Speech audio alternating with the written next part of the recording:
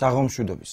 დღეს 4 შაბათია, 11 საათია, ანუ ინტერაქტიული პროექტი აკვარიუმი ისევ პირდაპირ ეთერშია და ეს რა თქმა უნდა, საზოგადოებრივი მაუწყებლის აჭარის ტელევიზიისა და რადიოს პირდაპირ ეთერში ხდება ამ დროს და Facebook გვერდ აკვარიუმზე, სადაც შეგიძლიათ თქვენი არჩევანის მიხედვით გვიყუროთ ან გვისმინოთ.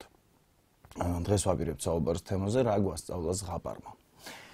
და ალბათ იშვიათად მოიძებნება ასეთი თითქოს და მსუბუქი, მაგრამ ამავდროულად საკმაოდ ღრმა თემა, რასაც შეგვიძლია ვილაპარაკოთ, რაც შეიძლება ხშირად არ გვახსენდება ხოლმე, იმიტომ რომ იმ რითმით, იმ თუ გინდა ეკონომიკური მდგომარეობით, სახელმწიფო მდგომარეობით და ძალიან ბევრი რამის გამო არ გვცალია ამისთვის. არა და ეს ერთობ მარტივი ჭეშმარიტებები, პატარ-პატარა ასე ვთქვათ, სიმართლეები, რაც მორალის ჩანართებით, სხვადასხვა მნიშვნელოვანი ინფორმაციის მატარებელი ისტორიები საუკუნეების განმავლობაში კვებავდნენ და ასაზრდოებდნენ თაობებს, რომ მათ შემდეგ ქონოდათ რაღაც ისინი ყოფილიყვნენ შეიარაღებულნი, როდესაც გაიზრდებოდნენ იმ რაღაცამ ასე ვთქვათ მარტივი სიმართლეებით, რაღაც უნარჩვევებით, რაღაც ხრიკებით და ასე შემდეგ, ასე შემდეგ. და ზღაპრები ყოველთვის გვასწავლიან იმას, რომ რა შეიძლება გველდებოდეს მაშინ, როცა გავიზრდებით და რა თქმა უნდა, ყველა გმირს წინ ხდება ძალიან ბევრი ფათერაკი ხშირად და ისინი რა თქმა უნდა, ხშირ შემთხვევაში გამოდიან აქედან წარმატებულები, თუმცა ძალიან ბევრი, ასე ვთქვათ, პრობლემის გადალახვა უწევთ. ამიტომაც ამბობენ, რომ ყველა ზღაპარი, ასე ვთქვათ, პირველ რიგში ინიციაციას გულისხმობს, როდესაც ეს თავარი გმირი რაღაც გზას გადის, საკმაოდ რთულს და შემდეგ ოჯახს თუ უბრუნდება უკვე ზრდასრული, ჩამოყალიბებული ქალიან კაცი. თავისი უკვე წარმატებით ხელში და იქაც ზოგიერთ ზღაპარში რა თქმა უნდა ისიც ხდება, რომ მას ოჯახში ჯერ არ ღებულობენ ისევ, მაგრამ ის ბოლომდე ამტკიცებს და ასაბუთებს იმას, რომ არავისზე ნაკლები არაა, მას დაუშვათ ის რაღაც ბანკიერებები, რაც ჰქონდა, აღარა აქვს და პირიქით ის მზად არის, რომ პირიქით წინ გაუძღვეს იმ კონკრეტულ სახელმწიფოს, ოჯახს თუ ასე შემდეგ და ასე შემდეგ. ამ თემაზე ვლაპარაკობთ იმაზე თუ რა შინაარსის მატარებელია ზღაპარი და რა თქმა უნდა დარწმუნებული ვარ იმაშიც, რომ ზოგიერთი თქვენგანი იმაზეც ისაუბრებს, რომ რა საფრთხეების მატარებელი შეიძლება იყოს ისეთი ზღაპრები, რომლებიც ასე დაუფარავად რომელშიც დაუფარავად კითხულობთ რაღაც ძალადობის შესახებ. ესეც ბუნებრივია, ახლა არ ვლაპარაკობთ რა თქმა უნდა მაინც და მაინც კომბლეზე, იმიტომ რომ ეს თემა ისედაც აქტუალურია ამ დღეებში. ვლაპარაკობთ იმაზე, რომ რა თქმა უნდა არსებობს ზღაპრების ის სპექტრი, რომელიც ბავშვობაში არც უნდა წაიკითხო. და ეს ზღაპრები ხშირ შემთხვევაში ბავშვობაში არც გვინახავს, შემდეგ ოდნავ დიდები რო ვიყავით, შემდეგ პოულობთ ხოლმე უფრო მითებს ალბათ ვიდრე ზღაპრებს, თუმცა ისეთი ზღაპრებიც ყოფილა, სადაც შევხვედრივართ მაგალითად გმირის არც თუ ისე კარგ დასასრულს. თუმცა აქაც რაღაც დიდაქტიკური შინაარსი იდო, რომ არსებობს დაუშვათ რაღაც ძალა, რასაც გმირი ვერ გადალახავს და თუ ის იქნება ამ პარტავნებით შეპყრობილი, როგორც ამირანის ერთ-ერთი ვერსია მთავრდება, ის მიიღებს საკმაოდ ესეთ მძიმე სასჯელს. თუმცა არსებობს სხვა ლეგენდებიც იგივე ამირანზე, სადაც ყველაფერი არც თუ ისე ცუდად მთავრდება, ასეთი ვერსიაც არის. რა თქმა უნდა, ერთი და ორ ზღაპარზე არ ჩავიკიდოთ, ზოგადად ამ ზღაპრულ სამყაროზე შეგვიძლია ვილაპარაკოთ იმაზე, თუ რას გვაძლევს ის ბავშვობაში, რისკენ გვიბიძგებს და შეგვიძლია არ შემოიფარგლოთ მაინც და მაინც, რა თქმა უნდა, მარტო ზღაპრებით, შეგვიძლია ვილაპარაკოთ ზოგადად იმ საბავშვო და თუნდაც არასაბავშვო ლიტერატურაზე, იმიტომ რომ ძალიან ბევრი ხატრული წიგნი, რომელიც სულ რაღაც 1-2 საუკუნის წინ, მაშინ როდესაც დაიწერა შემთხვევაში იყოს დასრულებისთვის დაწერილი, დღეს კი მოიაზრება ისო და ისო საბავშვო ლიტერატურაში და რაღაც ასაკის შემდეგ უშუალოდ იმ კონკრეტული მხატვრული ნიმუშის წაკითხვა არც თუ ისე საინტერესო ხდება ადამიანისთვის, იმიტომ რომ მიუხედავად ყველაფრისა, დღევანდელი საინფორმაციო გარემო თუ ადამიანს სურვილი აქვს, რა თქმა უნდა, იმდენ ინფორმაციას აძლევს, რომ შემდეგ ის გმირები მისთვის საკმაოდ უცნაურ და მოძველებულ ხერხებს იყენებენ და უშუალოდ იმისთვის, რომ გადალახონ რაღაც დაბრკოლებები.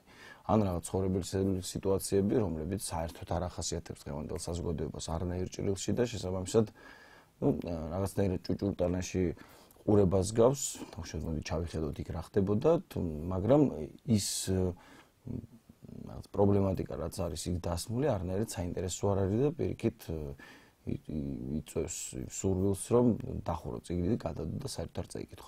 ამით რა თქმა უნდა, იმას არ გულისხმობ, რომ იმ კონკრეტული ნიმუშის ღირებულება იკარგება, რა თქმა უნდა, ის მაშინ, როდესაც გაჩნდა სულ სხვა საზოგადოება იყო იქ, სულ სხვა ინფორმაციის მატერებელი იყო და იქ ვიღაცას უშუალოდ აუხილა თვალები, გამოადგა იმაში, რომ ეფიქრა, ეაზროვნა და ზუსტად მაგიტომაც რომ უშუალოდ ის ძველი რაღაც მხატვრული ნიმუში გაჩნდა მაშინ, ამიტომაც მოვედით დღემდე. კიდევ ერთხელ სათავეს დაუბრუნდეთ, რას გვასწავლა ზღაპარმა, ეს ინტერაქტიული პროექტი აკვარიუმია და ჩვენი ტელეფონის ნომერი არის 03-291-0909. შეგიძლიათ ამ ნომერზე დაგვირეკოთ, დაელოდოთ ხმოვან სიგნალს და შემდეგ გადვშოთ ყურბინი, ჩვენ გადმოგირეკავთ, რა თქმა უნდა და მოგცემთ საშუალებას პირდაპირ ეთერში საუბრისა. და უშუალოდ მთელი დღის განმავლობაში ეს ტელეფონი 24 საათის განმავლობაში ფუნქციონირებს, თუ წინასწარ იცით რა თემაზე ვაპირებთ საუბარს, ნახეთ ანონსი. ამ შემთხვევაში ხმოვანი სიგნალის შემდეგ დატოვეთ შეტყობინება, უკეთესი იქნება, რომ ვიცოდეთ დაახლოებით რაზე აპირებთ საუბარს, ესეც მნიშვნელოვანია. აქ ცენზურაზე არ არის, რა თქმა უნდა, ლაპარაკია უბრალოდ იმაზე, რამდენად შესაბამისობაში იქნება უშუალოდ თქვენი სურვილი თემასთან.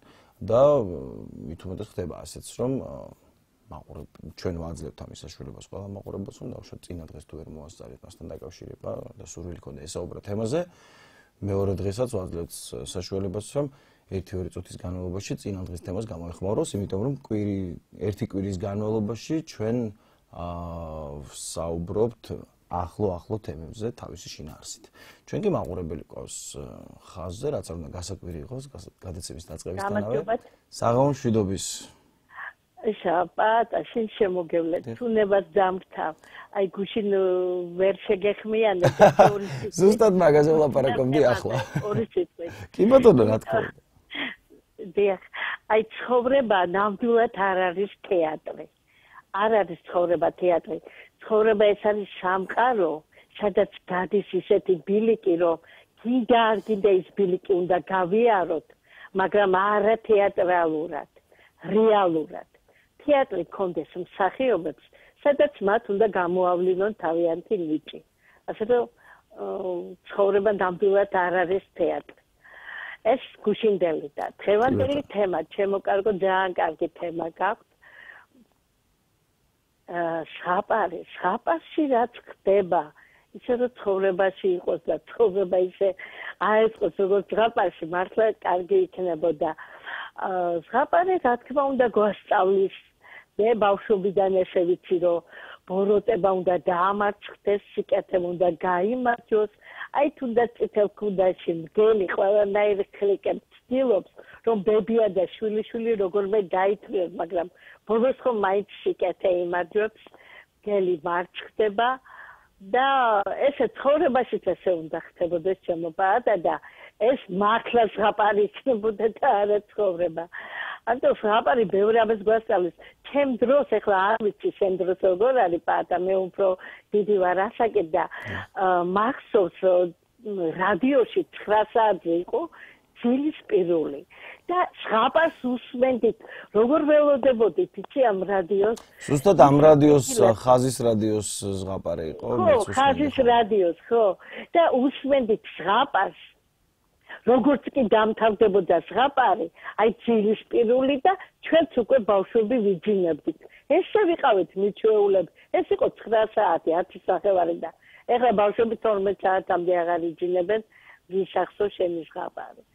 ასე რომ ზღაპარი ბევრ კარგ რამეს გვასწავლის, დიდ დროს არ დაგარწევთ ჩემპადა და ამიტომები გაქვს ყოველთვის და თუ წარმატებები ქონოდეთ. ანუ ერთის მხრივ გასწავლის მორალურ ნაწილს, რომ ბავშვეთ შეიძლება ბევრი შეცდომა მოგვივიდეს, როგორც ზღაპრის გმირს, მაგრამ ამას არ უნდა შეუშინდეთ, უნდა გადავლახოთ ყველაფერი და შემდეგ საწედელს აუცილებლად დავძლიოთ შეცდომები, რა თქმა უნდა, უნდა დავძლიოთ შეცდომები და ბოლოს უნდა გავიმართოთ და გავამართოთ ბოროტება.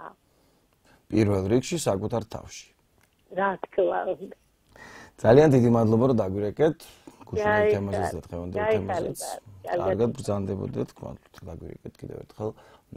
მოკლედ ეს პროექტი აკვარიუმია, ჩვენ საუბრობთ თემაზე რა გვასწავლა ზღაპარმა. ჩვენი ტელეფონის ნომერი არის 032 291 0909. დაგვირეკეთ, დაელოდეთ ხმოვან სიგნალს, შემდეგ ჩვენ დაგიკავშირდებით როგორც კი გათიშებთ ყურნულს და წკრივში, ცოცხალ რიგში ჩაგაყენებთ აუცილებლად.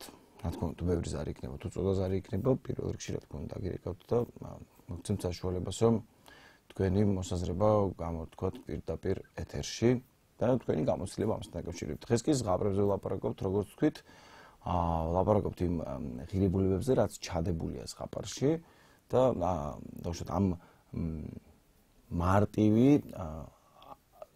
ასე ვთქვათ, არანაირად ქარაგმულად დაწერილი ენით, რომ მივაწვდინოთ პატარა არსებას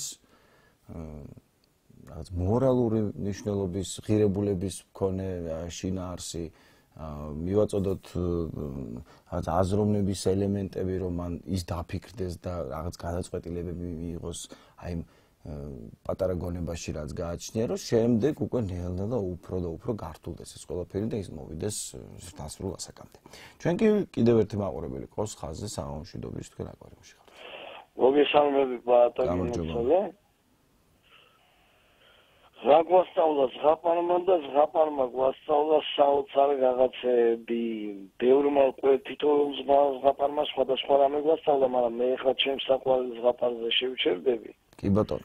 ბავშვობიდან რაღაცნაირად მიყვარს ეს კომბლე რა. და რატომ მიყვარს, იცი? სხვათა შორის მაგა არ ვიცი ხა რამდენად ფიქრობს ყველა ჩემნაირად, მაგრამ კომბლე შემიყვარდა, იმიტომ რომ რაღაც ერთხელ წავიკითხე, მეორედ, მესამედ და იმ პერიოდში არ დავფიქრებულ ვარ ამაზე, მაგრამ აი 7 წელი იყო გასული მაგ დღიდან და იმიდან რომ აი მე მივხვდი რას გვასწავლი და კომბლე და ძალიან მაგარი რამე მასწავლა, რომ საკუთარი ნაშრომი ან ყოველ შემთხვევაში რასაც ვულით და რასაც ვაკეთებთ, არ უნდა გაატანოთ იმას, ვისაც არ ერგება. ეხა იქ ბოროტი გაიმარჯვებს თუ კეთილი და როგორ არის და ვინ რა პრიზმაში უყურებს ამ თუნდაც ძალადობის თემა, სხვა თემა არის, მაგრამ ჩვენი რაც აი ეს საწყალი კომბლე წემსამდა იმ სხვა ბალახებდა და იმაშვებოდა ულით. წაიყვანა იმ გელმა, ხო? არ უნდა გავატანოთ, აი ესე უნდა დავაკრეჭინოთ კბილები და აღმოაჩნდება ჩიჩია აღმოაჩნდება. თუ არ აღმოაჩნდება, არც ვერჩით. ხო, თუ არ აღმოაჩნდება, ის მელა და დათვი არ დაუხოცია იმას რაც კომბლეს. აი ეს გვასწავლა ზღაპარმა. რაც ჩვენ გვერგება, ის არ უნდა გავატანოთ სხვას. ისე რომ აი თუ მინდა ვაჩუქებ, მაგრამ აი პარავს, ხო? ვერ იმასვიზავ რა, ვერ გავატან და ეს არის კარგი, ეხა ბევრს ვითომ ეშინიათ ხოლმე და რაღაცა ცოტა ისეთი ელემენტების, ეხლა გავრცელებული აზრია, რომ ვიღაცებს რაღაცებს ძალავენ. მურავის ნუ შეგეშინდებათ, მოიკეცით როგორც კომბლე მოიქცა. და სხვათა შორის კომბლეს რო იარლიყებს აგერებენ ხოლმე ვიღაცები, ზოგს მოწონს, ზოგს არ მოწონს. კომბლე ყველაზე ჩესნის ზღაპარია, რაც მე წამიგითხავს აქამდე. იმიტომ რომ სხვა შემთხვევაში იყო აი შეყვარებულის გულის მოგებაზე, იმაზე, ამაზე რა უნდა გააკეთო, იქ ურჩხული უნდა მოკლა, ეს უნდა მოკლა, მაგრამ ყველაფერი არის შეყვარებული არ არის პრიზი და ესეც ზღაპრებს ვერ ვიტანდი, მაგრამ კომბლე იყო ყველაზე პატიოსანი და ალალი ზღაპარი. ყველა მშრომელთაც გაუმარჯოს რა. მაგრა იყავით. აბსოლუტურად გეთანხმებით. და არეგება. ძალიან დიდი მადლობა. ელი ბიჭი არა ყვავი. გასაგებია. ძალიან დიდი მადლობა, კარგად ბრძანდებოდეთ. დღეს საუბრობთ თემაზე, რა გვასწავლა ზღაპარმა. კობლე, როგორც სამართლიანობის სიმბოლო და ძალიან მომეწონა თქვენი ფრაზა, რომ შეყვარებული არაა პრიზი. იმიტომ რომ ადამიანი არ შეიძლება იყოს რაღაცნაირი საჩუქარი. მისდამი გრძნობა ან ის რაღაც საერთო გრძნობა შეიძლება იყოს აღქმული როგორც დიდი საჩუქარი, მაგრამ ადამიანი არა. და ამ ხრივ თუმცა ისიც შეგვიძლია აღნიშნოთ, რომ კი ბატონო დღეს წლიდან წლამდე, საუკუნიდან საუკუნემდე, რა თქმა უნდა, ზღაპრები ისედაც განიცდიდა სახეცვლილებას, იმიტომ რომ იგივე წითელქუდა, რაც ჩვენ დღეს ასეთი შედარებით მსუბუქი შინაარსით ვიცით, სინამდვილეში საკმაოდ ისეთი სისხლიანი ზღაპარი იყო, იმიტომ რომ ავტორმა ასე დაწერა და მაგალითად ძმები გრიმების მიერ დაწერილი ზღაპრები ხო, საერთოდ საკმაოდ მძიმე შინაარსის იყო და ასე ადვილად, ასე ვთქვათ, გმირი არ აღწევდა საწადელს, საკმაოდ ისეთი მძიმე სურათი იყო მთელი ამ არაბავშვური ინფორმაციით. თუმცა ბავშვებზე ფიქრი ასე თუ ისე ალბათ უფრო ბოლო 2-3 საუკუნის განმავლობაში დაიწყეს ადამიანებმა და თუ კიდევ უფრო დავკონკრეტდებით, ალბათ უფრო მე-20 საუკუნიდან, როდესაც მართლაც ბავშვების უფლებები ცალკე გამოიტანეს უკვე და ეს არის დაუშვათ დაკანონდა და ამაზე ქვეყნები შეთანხმდა, როდესაც ბავშვი უკვე აღარ იყო აღქმული როგორც ნივთი და უფროს როგორც უნდა ისე მოიქნებდა მას და მოკლედ ფლიუგერს ეძახიან, აი მამალი რო არის ხოლმე სახურავზე ქარის მიმართულებას რო აჩვენებს, ასე აღარ იყო. შესაბამისად, თუ მარტივად შეგვიძლია ამის მაგალითი მოვიყვანოთ და ადრე იყო, რომ ანუ აუცილებლად გაგიგრძელებინა საოჯახო პროფესია. აუცილებლად, დაუშვათ იგივე მეფის შვილი აუცილებლად უნდა ყოფილიყო მეფე. ასე შემდეგ და ასე შემდეგ. ეს რა თქმა უნდა მეფეების ზოგიერთ ქვეყანაში არის და ასეც ხდება, მაგრამ ყოველ შემთხვევისთვის დღეს რომელიმე პროფესიის, ასე ვთქვათ, წარმომადგენელს არ სჭირდება მაინც და მაინც მისმა შვილმა აგრძელოს ეს საქმე ზუსტად. ის შეიძლება ამას ფლობდეს, თუ მშობელი დაუტოვებს ამ საქმეს, მაგრამ ბოლო-ბოლო აიყვანს მენეჯერს და შესაბამისად ის გააკეთებს მაინც თავის საქმეს, რაც უყვარს. და თავიდან რა თქმა უნდა ამის ცდილობები ყოველთვის იყო, ზოგი წარმატებით თუ წარუმატებლობით თავდებოდა, მაგრამ იქამდე მოვედით, რომ დღეს შეიძლება, ასე ვთქვათ, ამაზე უკვე ოჯახში საუბარი და ეს გაგვიკვირდება კიდეც, დაუშვათ, სადმე თუ მაინც და მაინც აი ბოლო სისხლის წვეთამდე და სახლიდან გაგდების დამუქრებით დაუშვათ არჩევინებდნენ პროფესიას პირშოს. ეს მხოლოდ პროფესიის მხარე. არსებობს ასეთი შემთხვევებიც, როდესაც იგივე ხდება, თუ გინდ სიყვარულზე ვლაპარაკობდით მანამდე, როდესაც მაინც უფროსების არჩევანი უნდა იყოს მომავალი მეუღლე. გასაგებია, რომ საუკუნეების წინ, როდესაც დაუშვათ რაღაც დიდგვაროვანი ოჯახები, ან ზოგადად ოჯახები წყვეტდნენ რაღაც გაერთიანებას საკუთარი ძალების, აქ ადამიანის ფაქტორი იმდენად როლს საერთოდ არ თამაშობდა, სინამდვილეში რაღაც ქონების გადაცემის ადამიანის გავლით იყო ეს მექანიზმი მოგვარებული, რომ დაუშვათ იქ ვიღაცას ამდენი ცხარი და ამდენი მიწავნა გაყოლო და მზითევად, ვიღაცას ამდენი უნდა ქონოდა, რომ ზოგადად ცოლი მოიყვანა და ასე შემდეგ და ასე შემდეგ, მოკლედ ყველა ზრუნავდა დოვლადზე და იშვიათად ზრუნავდა დაუშვათ იმ კონკრეტულ პიროვნებებზე, ვისაც მთელი ცხოვრება უნდა ეცხოვრა შემდეგ სხვისი არჩევანით. ამიტომაც ალბათ იმ ზღაპრებში აისახა ეს ოცნებები, სადაც ადამიანი ამ შებუჭილობის გამო წერდა ისეთ ზღაპრებს, წერდნენ ისინი ისეთ ზღაპრებს, სადაც გმირი, პრინცი იქნება თუ გლეხის კაცი, სიყვარულის გამო მოკლედ აღწევს საწადელს და არა მარტო ასე ვთქვათ, საყვარელ ადამიანთან ერთად რჩება, არამედ დაუშვათ მაინც და მაინც დიდი სიმდიდრე შეუფლება აუცილებლად ბოლოში.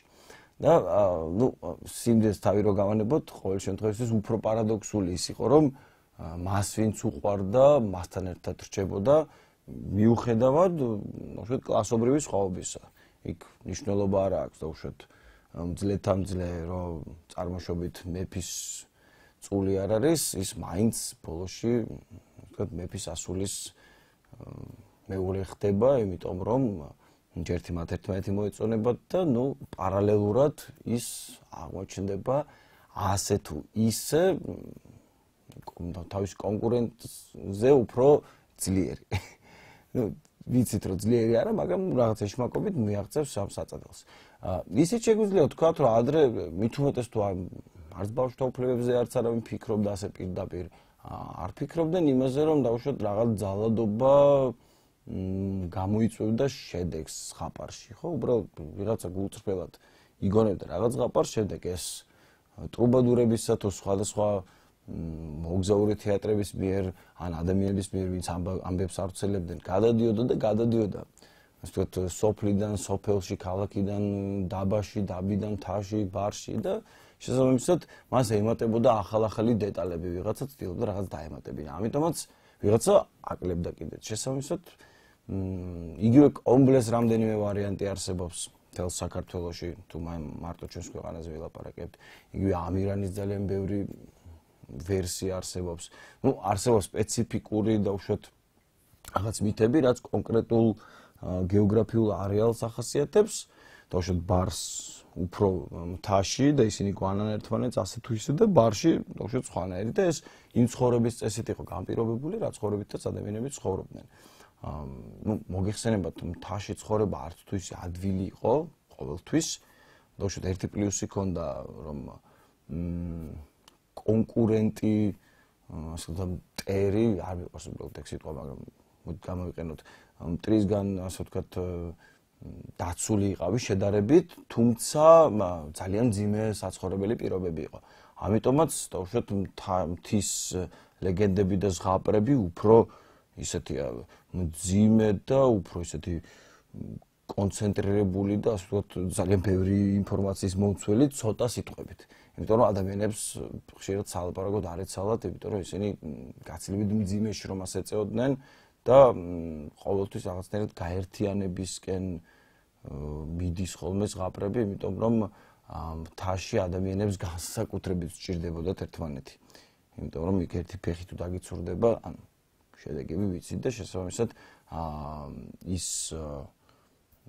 ჯგუფები, ის თემები უფრო ჭიდროდ ცხოვრობდნენ დიდ ოჯახებად და ეს ბუნებრივიცაა, ასე გადარჩა.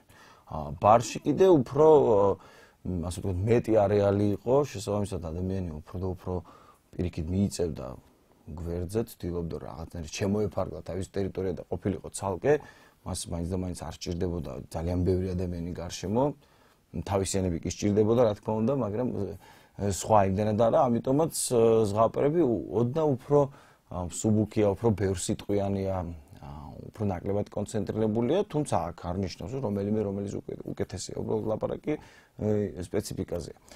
ჩვენ მაყურებელი ყოს ხაზზე, მოდით მას მოვუსმინოთ საღამოშვიდობის თქვენ აკვარიუმში ხართ. მოდით ავიდეთ. გამარჯობა.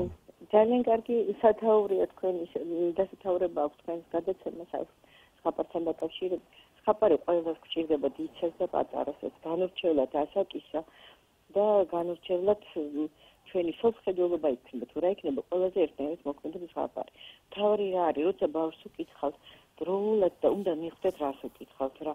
ერთი სასაცილო ფაქტი იყო, როდესაც ჩემს უკითხავდი ზღაპარს, აგერ შეჭამა დედინაცვალმა ისე ის თონეს ჩაყარა რაღაცა და ითქურებული ვიყავი, რომ ესენი გამომეტოვებინა და მე დედა მეკითხებოდა, უი არაფერი იხუმრა ბიჭმა, ვაიმე როგორ მეშინია რო ყვებოდა ის ნაცარქექია, მამამ რა გვიქნა და ნაცარქექია ცეროდენა რამე რო დატოვეს და ესე და ისე. ამე სულ ტოვდი და მე მივხვდი, ჯერ შენ დაიკითხე, მივხვდი რა ჭირდება იმ შენ შვილს და იმის მიხედვით მოუყევრო სასაცილო სიტუაციაში არ ჩავარდნილიყავ. მე შევცვალე იმით, რომ ჩემ ბავშვობის ისტორიებს უყვებოდი და არანაკლებ საინტერესო იყო მის ბებიებს და ბაბუებს და მე თვითონ ვქმნიდი ზღაპრებს, იმიტომ რომ ყველაფერს ისე ხო არ მოუყვებოდი, რომ გამელამაზებინა, რომ ჩემ შვილს გამოსდგომოდა რაღაცა და მე მივხვდი, რომ აი თუნდაც ისეთი ზღაპარი ჩიტო-ჩიტოჩიო რაო ბატონო მელავრო, ეს არ არის საბავშვო ზღაპარი, ეს დიდებისთვის არის დაწერილი, სადაც საქართველოს რაღაცა და პატარა თუ წაუკითხა, მოგდება ტირილით, მოგდება გულამოსყრილი იქნება მთელი დღე და ტრაუმა რო არ მივაყენოთ, ხო? ჯერ გავიაზროთ რას უკითხავთ, რას ეუბნები და მე ჩვენთვისაც სასიამოვნო იქნება და თუ კი შეგვიძლია დავუშვათ გვინდა მაინდა-მაინც ის ზღაპარი.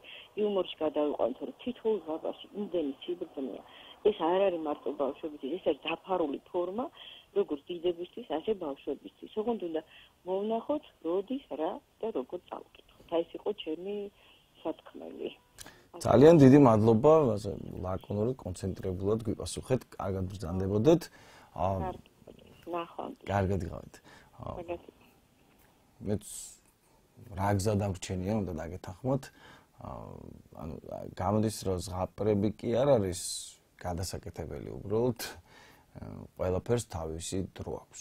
როგორც მაგალითად არ ვიცი, დიდოსტატის მარჯვენას არ წაუკითხავ 3 წლის ბავშვს, ასევე ალბათ არ უნდა წაუკითხო რაღაც ისეთი ცოტა მძიმე და რთული შინაარსის მქონე თუნდაც მოკლე ზღაპარი, ასევე პატარა ბავშვი, იმიტომ რომ ის უბრალოდ ამას ვერ გაიგებს და ერთადერთი ნაცნობ სიტყვებს გამოკრავს ყურს და რა თქმა უნდა, როცა გაიგებს, რომ მელა რიგრიგობით თითო ბარტყს მიირთმევდა და ამას დედა აკეთებდა, რა თქმა უნდა, საკმაოდ საწყენი იქნება, იმიტომ რომ შეიძლება სადღაც, პრინციპში შეიძლება ვერც კი დაფიქრდეს იმაზე, რომ მსგავსი შეიძლება სახლში მოხდეს, მაგრამ რაღაცნაირი ემოციური, აი ბოლო-ბოლო უფროსი კითხულობს ამას და პირველ რიგში უფროსი განიცდის და არ დაგავიწყდეთ, რომ ემოციები ისედაც გადამდებია ადამიანებს შორის და მით უმეტეს, როდესაც ძალიან დიდი თითქმის ტელეპათიური კავშირია მშობლებსა და შვილებს შორის, მით უმეტეს მცირე ასაკში და რა თქმა უნდა ის განცდა, რაც მშობელს დაეუფლება ამის წაკითხვის დროს,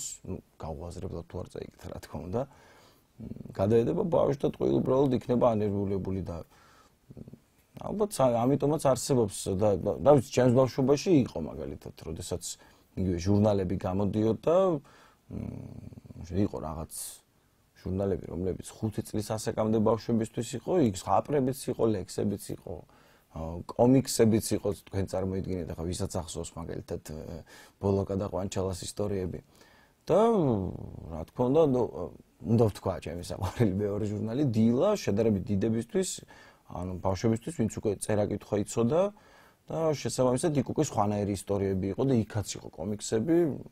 მაგალითად ბოცო და გვანცა, ამიტომაც დღეს ხშირად გვესმის ხოლმე, რომ აი კომიქსი საიდანღაც შემოვიდა, რა უშოთ თავს გვახვევენ, როგორც ყოველთვის არსებობს ადამიანები, ვინც ყველაფერს უარყოფს და ხანდახან ვფიქრობ, რომ რახან წიგნების საბეჭდი მანქანა ჩვენთან არ გამოუგონებიათ, შეიძლება ესეც უარყოს ვიღაცამ, კიდევ კარგი აქამდე არ მისულვართ, იყო ჩვენთან კომიქსები.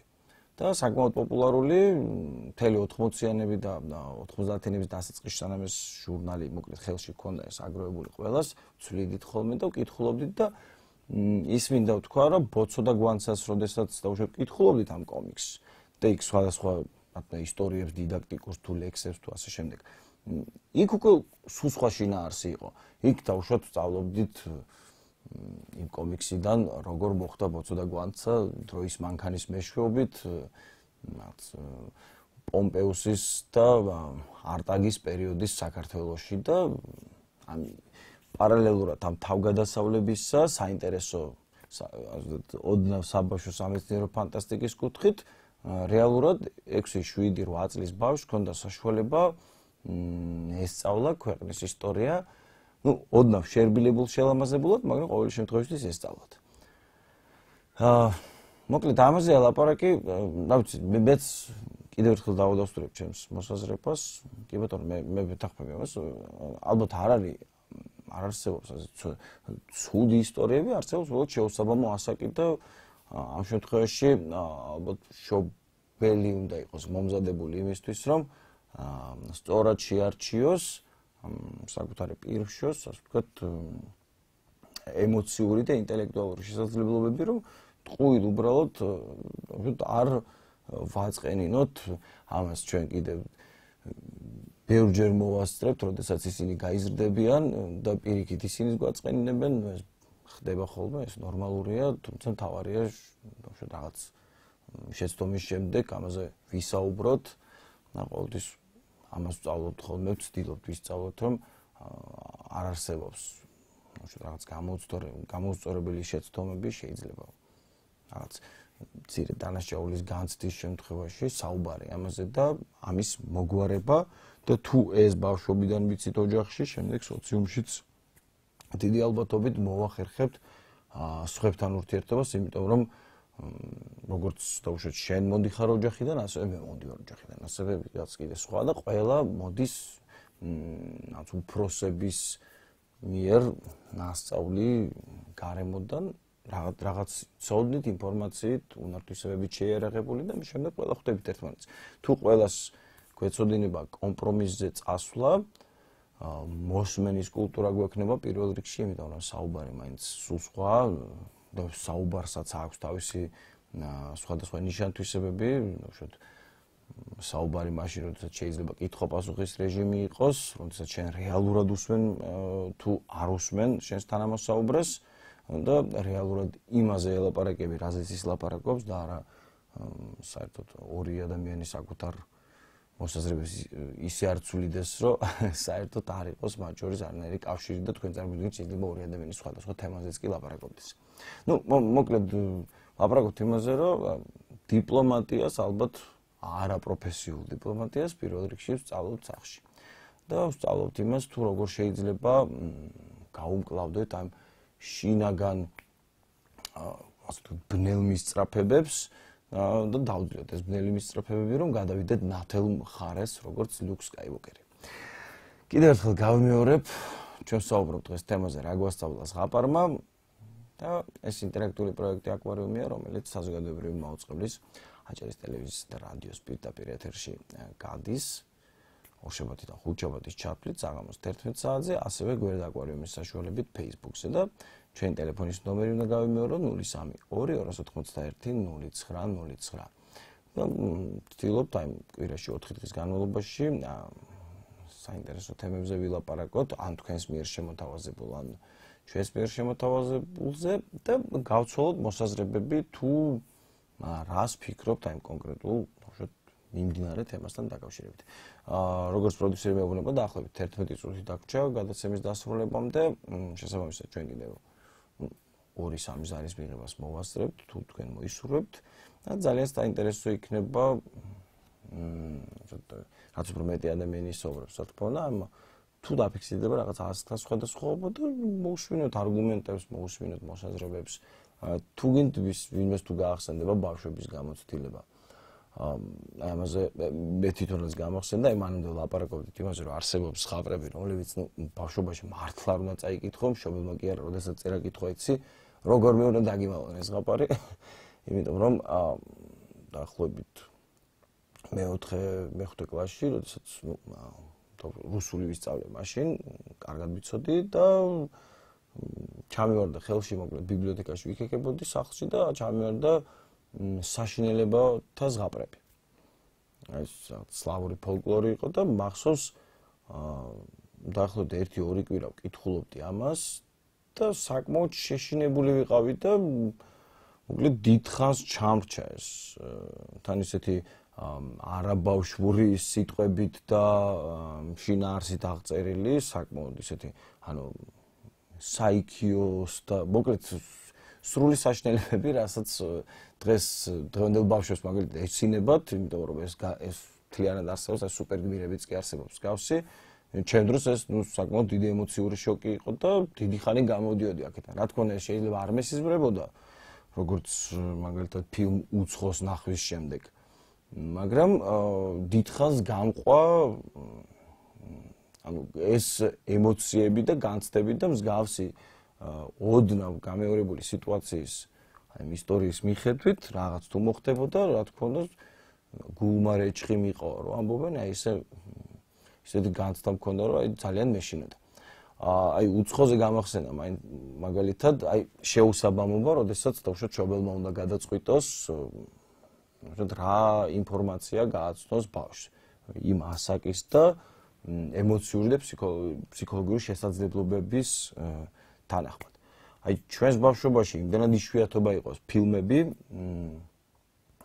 ძირითადად ვიყავით რა თქმა უნდა საბჭოთა ფილმებზე გაზრდილი, რამდენიმე ათეული ფილმი ალბათ ქონდა ნახი ჯაზში მხოლოდ ქალიშვილები და ასე შემდეგ. მოკლედ ასეთ ისე მხიარული ცენზურირებული ფილმები, სადაც არნაირი ისეთი სცენები არ იყო, რასაც დავუშვათ ბავშვს არ აჩვენებდი. და მეორე კლასში კურორტ ბეშუმში ვიყავით ასული და ყველა გახარებული, მაგრამ ბავშვებიანად 6 წლის როდესაც ხარ, წავიდა ფილმ უცხოზე. ანუ ელიანი ვინც იცის ეს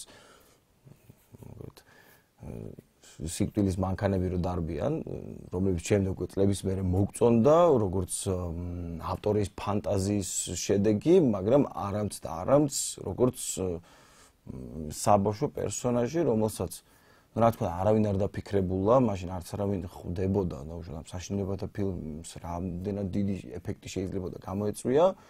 მოკლედ უყურე ამ ფილმს საკმაოდ დაძაბულმა იმ დროისთვის ეს გრაფიკის საოცარი ნიმუში იყო, რა თქმა უნდა ეს აბსოლუტურად რეალურად ჩანდა ეკრანზე და შემდეგ წლების განმავლობაში მესიზმრებოდა ეს საშინელებები და მოკლედ რაღაც ისეთი სცენები იყო, რაც ბავშვისთვის საკმაოდ, ასე ვთქვათ, საშიში იყო და წლები დამჭირდა, მაგალითად რომ მეგობრებისთვის გამენდო, რომ მოკლედ უცხოს ნახვის შემდეგ მოკლედ კოშმარები მესიზმრებოდა თან ისეთი ძალიან რთული და მძიმე შინაარსის. და აი აქ, როდესაც გულწრფელად ვისაუბრეთ მეგობრებმა, მაშინ ფილმების ერთმანეთისთვის მოყოლა ძალიან პოპულარული იყო, იმიტომ რომ არ იყო ისე რომ გამომიგზავნე ბუმული და მე დღეს ვნახავ კომპიუტერში, ფილმების მოყოლა ცალკე ხელოვნება იყო, რასაც ვახერხებდით და ყოველთვის იყო დაუშვათ იმ ბავშვების პატარა გუნდში 1-2 გამორჩეული ფილმების მომყოლი, ვინც აი მთელი ისე განასახიერებდა ხოლმე ფილმს, რომ განცდა ჰქონდა დანარჩენებს იმ ბავშვური ფანტაზიის წყალობით, რომ თითქოს და იმ კონკრეტულ მომენტში უყურებდით. და აღმოჩნდა ამ ყველაფრის შედეგად, რომ მე მარტო არ ვიყავი. როგორც ჩვენ გვაქვს გადაცემის თავარი დევიზი, ჩვენ მარტო არ ხარ, აღმოჩნდა რომ ყველას, ვისაც ნანახი ქონდა მსგავსი ფილმი, ძალიან დიდხანს ეშინოდა დავუშვათ იგივე სიბნელის, რაღაც უცნაური ხმების და რა თქმა უნდა ესიზმრებოდა კოშმარები. და აი ამ გულწრფელობამ, ახლო ბავშვურმა მეგობრობამ და ამაზე გულწრფელმა საუბარმა რეალურად გადაგვერჩინა ამისგან, იმიტომ რომ ამის შემდეგ ეს არ დაგვსიზმებია. და ყველამ დავისვეს შემდეგ უკვე რა თქმა უნდა ყველა შეეჩვია იმას, რომ საშინელებათა ფილმი პირიქით რაღაც აზარტის განცდა იყო ამის ნახვა, იქ ადამიანი მოკლედ ფრედი კრუგერზე ვამბობდა მსგავს ფილმებზე, მე უკვე ყველა ეჯიბრებოდა ერთმანეთს, ვინ უფრო საშინელებას ნახავდა და არ შედრკებოდა და არ აკანკალდებოდა. ხშირად თავსაც ვიკავებდით ერთმანეთის დასანახად, სინამდვილეში საკმაოდ საშიში იყო ხოლმე. დღეს მაგალითად სულ რაღაც 25 წელია გასული ამ ყველაფრის შემდეგ, დღეს მშობელი ყველანაირად შეეცდება, რომ მისმა ბავშვმა რაღაც ასაკამდე მსგავსი ფილმი არ ნახოს. და მე ვფიქრობ, იმიტომ რომ დღეს ის მშობლების თაობაა მშობლები, ვინც იწვნია საკუთარ თავზე, ამიტომაც ვლაპარაკობდი ამდენს ეს ფილმი და ძალიან კარგად ახსოვს უშუალოდ ის კოშმარების თვეები, რომლებიც გვესიზმრებოდა ხოლმე. ამიტომაც დღეს ვიცით, რომ და გვახსოვს, იმდენად მძაფრი იყო, რომ დღემდე დაგომახსოვდა ეს შიშის ემოცია.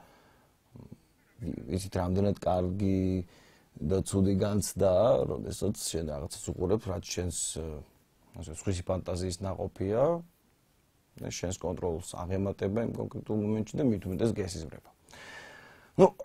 მაინც და მაინც საშინელებებზე ლაპარაკს უნდა დავანებოთ თავი, პროდიუსერმაც აღნიშნა, დროაო რაღაცა პოზიტიურზე ელაპარაკოთო. ძირითადად, როგორც თავში ვამბობდით, ზღაპარი არის ადამიანის ინიციაცია, ანუ მისი ასე ვთქვათ, როგორ ვთქვათ ქართულად, კურთხევა, სადაც ხდება მისი, ასე ვთქვათ, განვლილი ეტაპის შეჯამება და ახალ საფეხურზე ასვლა. უშუალოდ იგივე კონკია, რომელიც ძალიან ბევრი დადებითი თვისების გამო ჯილდოვდება ერთი საღამო ცეკვით პრინცთან და რა თქმა უნდა ყველაფერი კარგად თავდება, და აქ არა მარტო კონკია ჯილდოვდება და უშუალოდ ეს მორალი ისეთია, რომ კონკია ჯილდოვდება იმით, რომ ამდენი ხანი იშრომა, ისეთი იყო დინჯი, ჩამოყალიბებული, ასე ვთქვათ, სრდილობიანი, გონიერი ადამიანი რომ დაჯილდოვდა დიდი სიყვარულით, არამედ მისი დებიც მიუხედავად იმისა, რომ რამდენი ხრიკები სცადეს, უშუალოდ მათ, ასე ვთქვათ, ეს არ გამოუვიდათ და შემდეგ დამწუხრებულები იყვნენ. დარწმუნებული ზღაპარს რომ გაგრძელება ჰქონდა, იქ იმედი მაქვს ყოველ შემთხვევაში, რომ კონკიას დები ბევრს იფიქრებდნენ და მიხვდებოდნენ თუ რა ცუდად იქცეოდნენ და არსებობს ვერსია, პროდიუსერი მკარნახობს, სადაც კონკიას ეს დები მიუხედავად იმ წინააღმდეგობისა, რასაც აწყდებოდა მათთან ურთიერთობაში, მთელი წელი ფაქტობრივად ჩაგრავდნენ, მას მაინც მიყავს ისინი სასახლეში და იქ ასახლებს. მოკლედ აქ უკვე გულუხობაზეა ლაპარაკი, რომ ადამიანს შეუძლია იყოს სულგრძელი და აპატიოს ხვებს უგუნური საქციელი. რა თქმა უნდა, ეს არც თუ ისე ადვილია, მაგრამ ამისკენ გვიბიძგებს ხოლმე ზღაპარი, როგორც ლაპარაკობთ, მორალური ნაწილი, რაღაც გაზრდის ნაწილი, როდესაც შენ უკვე ჩვეულებრივი ნაცარქექია კი აღარ ხარ, არამედ ხარ ნაცარქექია დიდი ასოთი იწყები და შენ უკვე შეგიძლია თამამად დაბრუნდეს სახლში და თქვა, რომ ეს დასრული ადამიანი ვარ და მეც შემიძლია ჩემი წვლილი შევიტანო ოჯახის განვითარებაში. მოკლედ ზღაპრები, რა თქმა უნდა, ბევრნაირი არსებობს. კიდევ ერთხელ შეგვიძლია დავუბრუნდეთ იმ მოსაზრებას, რომ უბრალოდ ჩვენს ხელშია ისევ, დიდების ხელშია თუ როდის რა ზღაპარს ისტორიას და ფილმს გავაცნობთ ჩვენს უმცროსთაობას და შესაბამის დროს, რომ მათ უშუალოდ ემოციური დისბალანსი არ შეუქმნათ. ჩვენ საუბრობდით დღეს თემაზე რა გვასწავლა ზღაპარმა. ეს პროექტი აკვარიუმია, მე მის წამყვანი პატაძის ძიგური ვარ, თუმცა ჯერ არ გემშვიდობები, პროდიუსერი ხა მეტყვის რამდენი დროა დარჩენილი განავითარების დასრულებამდე და შემდეგ თამამად შეგვიძლია დავასრულოთ გადაცემა. თუმცა ჯერ კიდევ დრო გვაქვს, ამიტომაც შეგვიძლია რეზიუმე გავაკეთოთ. მცირედ თავი მოვყაროთ ამ ყველაფერს. არა მარტო ზღაპრებზე, ბუნებრივია საუბრობთ იმ პასუხისმგებლობაზე, რასაც იღებს მშობელი კონკრეტულად შვილების წინაშე, რასაც ზოგადად ნებისმიერი საზოგადოების წევრი იღებს პასუხისმგებლობას როგორც საკუთარი თავის წინაშე, ასევე საზოგადოების წინაშე და იგივე გუშინდელ თემას რო დავუბრუნდეთ, შეგვიძლია აღვნიშნოთ, ამ შემთხვევაში ისე რომ დავუბრუნდეთ ზღაპარს, რატომ შევარჩიოთ ჩვენ და არა დავუშვათ თვითონ, შეიძლება უკვე დიდი იყოს, ოდნავ, იმიტომ რომ რაც უფრო მეტი გაგეგება, მით უფრო მეტი პასუხისმგებლობა გაქვს შენ. იმიტომ რომ ადამიანი ვინც ვერ წყვეტს ჯერ, რა თქმა უნდა, მას პასუხისმგებლობა ვერ ექნება რაღაც აქციელზე, ამიტომაც არის ხოლმე საფრთხე მცირეწლოვანი ადამიანების მანიპულირების და ამიტომაც მცირეწლოვანების მიმართ ნებისმიერი რამ, რაც მანიპულაციას გულისხმობს და ეს მთელ სპექტრზე, ახლა მაინც და მაინც არ დავკონკრეტდები გადაცემის დასასრულს, განსაკუთრებით, ვთქვათ, სასტიკად ისჯება. იმიტომ რომ, როდესაც ადამიანს ჯერ არ შეუძლია ცნობიერი არჩევანის გაკეთება, ამას განსაკუთრებული სიფრთხილით უნდა მოეპყროთ მით უმეტეს ზრდასრული საზოგადოების წევრებმა. და შემდეგ უკვე გვექნება იმის საშუალებაც, იმედიც, რომ ჯანსაღი თაობა, რომელიც თავის დროზე გაეცნობა ყველა ინფორმაციას და დროულად მიიღებს ყველა იმ საჭირო უნარჩვევებს და იმ პოტენციურ რაღაც თვისებებს და უნარებს განავითარებს, მოხდება ისე, რომ ეს ადამიანი რაღაცნაირად სავსე იქნება, მას სწორად ექნება დაგეგმილი ცხოვრება, იმ სიურპრიზებიანად, რა თქმა უნდა, თავიდან ბოლომდე დაგიწყოს არ გულისხმობდა, მას შეიძლება იფიქროს როგორც საკუთარ თავზე, ასევე სხვებზეც. ასნაირი ემოციურად და გონებრივად დაბალანსებულ ადამიანებზე ვლაპარაკობთ.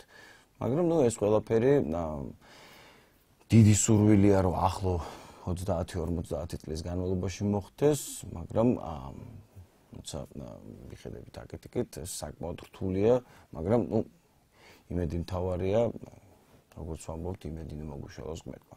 მე კი დაგემშვიდობებით, ხვალ საღამოს 11 საათზე ისევ შევხვდებით ერთმანეთს.